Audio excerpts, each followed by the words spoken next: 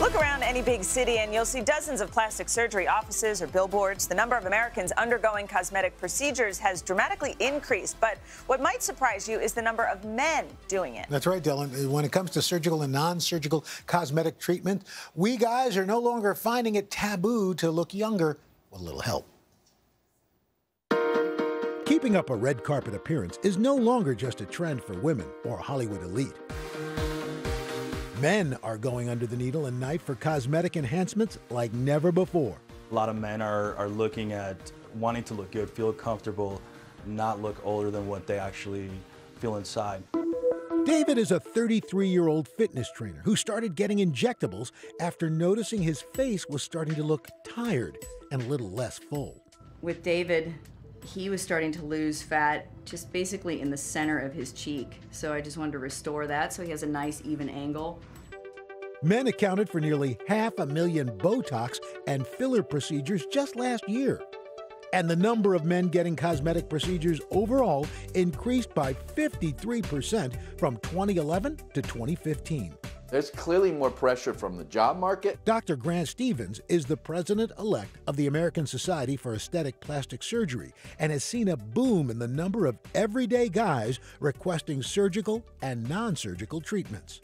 They were telling me, hey, I'm out interviewing again. I'm on the interview scene, and I'm 45 looking 55, or I'm 45 and I got 30-year-olds chomping at my heels. To keep up with the demand in male clientele, doctors' offices are also undergoing transformations.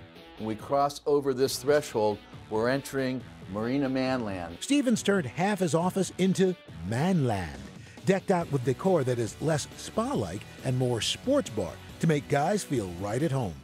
One of the most popular treatments for men of all ages? Medical-grade facials to tighten and brighten the skin. I have 60% of women, and now it's about 40% males, which is fantastic. A medical-grade facial geared towards men typically includes a technique called dermaplaning, using a scalpel to remove the top layer of dead skin and stimulating collagen, and then an acid-based exfoliating peel. Glycolic is great for brightening, anti-aging, and then the 2% salicylic acid is what helps decongest your pores and helps to reduce the size of them. No one knows they had it. That's a key thing with guys. With women, it's not nearly such a big deal. They're used to it. 46-year-old Dion works for the LA Sheriff's Department and came to Marina Manland to minimize the appearance of his double chin. I expect to get this reduced when I was younger. He's getting CoolSculpting, a non-invasive, FDA-approved method of killing fat cells by freezing them to death. Men especially, they have the fat they want to get rid of. They don't want the downtime. They don't want the pain. They don't want the stigma. They don't want anybody to know. And CoolSculpting affords all those advantages. The treatment takes about an hour, and Dion can expect results like these within 12 weeks. Of course, then he's got to worry about freezer burn. Dr. Stevens says the best advice he can give for any guy considering cosmetic treatment is to first find a board-certified plastic surgeon, make sure to talk to other patients, and look at the doctor's work to see if there are any men in their portfolio.